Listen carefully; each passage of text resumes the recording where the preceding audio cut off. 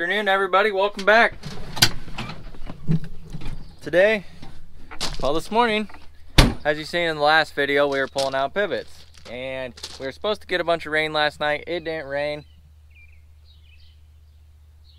You ever get stuff in your eye and it just drives you nuts? And it didn't rain, so now we're going to go ahead and go cut that rye down because it's ready. It's time. This is our best chance. We have about 4 good days that say like less than 10% chance of rain, and then the other 2 are about 20% chance of rain, and then after that the rest of the week looks ugly.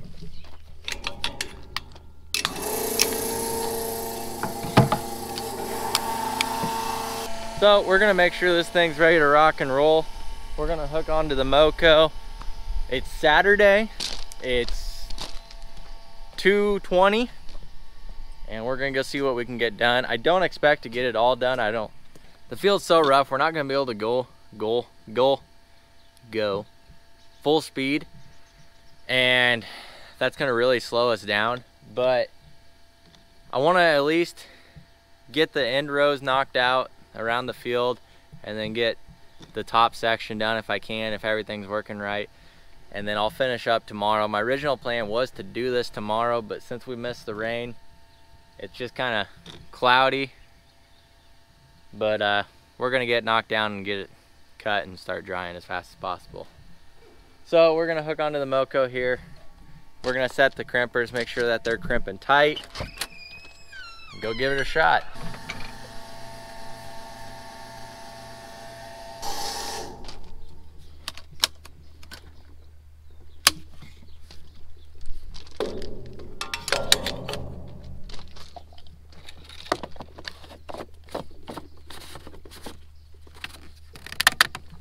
Case, you're not making this very easy for me here.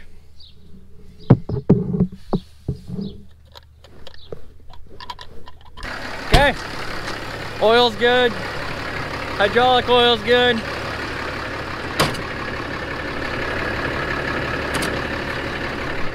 Feels good.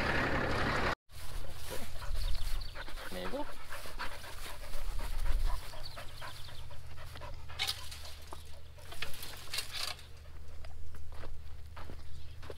Ooh, look at that. Well, the frost didn't kill it. Nope. Not yet. Oh, these are coming up good. Yeah.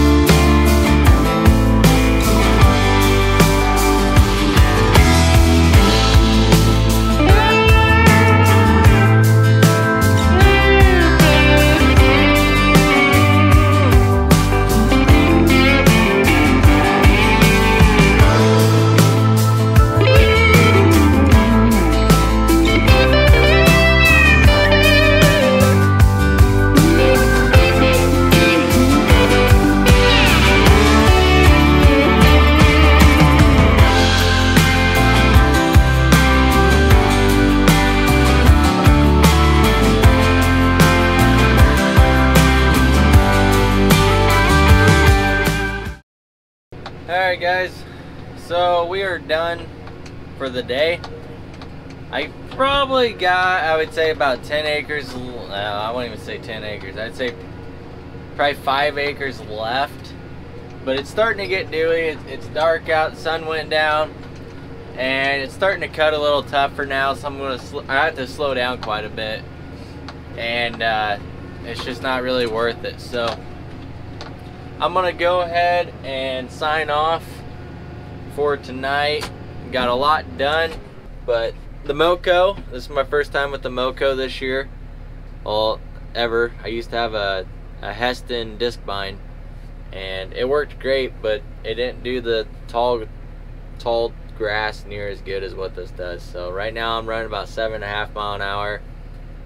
If I had a little bit more horsepower, I think I could run 9, but this will work for me. So I'll see you in the morning. Hey guys, welcome back this morning. We are on our last pass. It is it's 11:40 in the morning. I probably got started here about 20 minutes ago, half hour ago. I really didn't have a whole lot left last night, but it was getting pretty dewy just from the weather, humidity, so I decided to shut it down because I had to slow down quite a bit to get it to cut good. I figured, well, you know what, I'm gonna let it stop, I'm gonna let the wind pick up today, kind of dry it out, and then I'll come out here and cut it. So all morning I've been working on pivots. I had one stuck again, and then just figuring out the GPS corners on the end guns on the other. So that consisted pretty much all morning, and then now I'm here just finishing up. I just gotta go down and back, and then all the rye is cut here. So the plan is once we get this baled, hopefully we can have it, today's Sunday, so hopefully we can bale it Thursday as dry hay, if the weather cooperates like it should. Then we're gonna come in here, we'll move bales. My dad and uncle will probably be moving the bales out as I'm baling, and then Friday or Thursday afternoon, whatever, probably Friday, we'll end up coming out here at the planter and we'll put short season corn in here, and really hoping for a rain. Because if we don't get a rain on here, the corn's not going to amount to anything. So it's kind of a gamble. We thought about going back in here with like another sedan or tricale or triticale or something like that, but it sounds like we're just going to put corn into here. Next week it's supposed to rain a lot, so if that's the case, then we'll be good on corn here. It's kind of a whole new gamble to us. We've never done this. We've baled cover crop, but I could use it for my cows, and we're going to sell the rest, so we're hoping to double crop it and make some good money off of it, or better money off of it.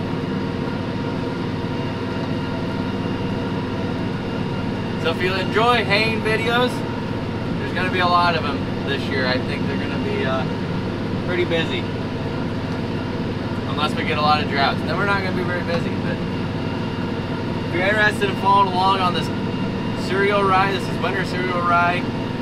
And if you're interested in seeing how the baling goes and everything, and you're new to the channel, be sure to subscribe and follow along, because we'll be raking this hopefully in a couple days and then baling it.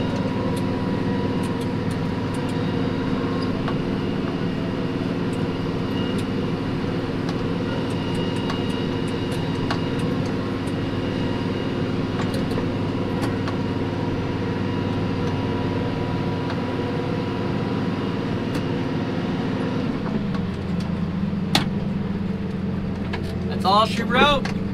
Oh, I just gotta bounce all the way out of here. Well, I thought I'd jump out here and kind of show you. This is the stuff I cut yesterday. And so it just kind of lays it down.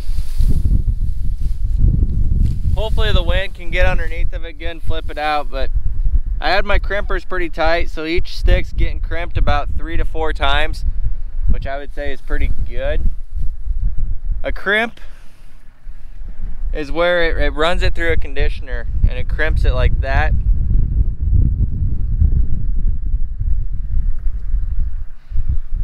And basically what that does is just helps dry it down, which I don't have any experience with belling rye, but from what I'm told is it takes a lot to dry this down.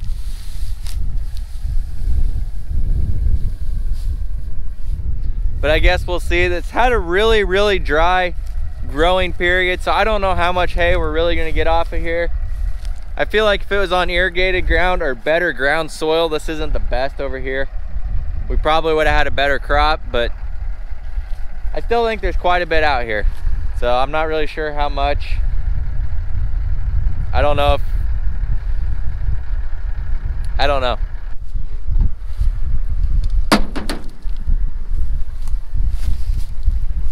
These are your conditioners right here.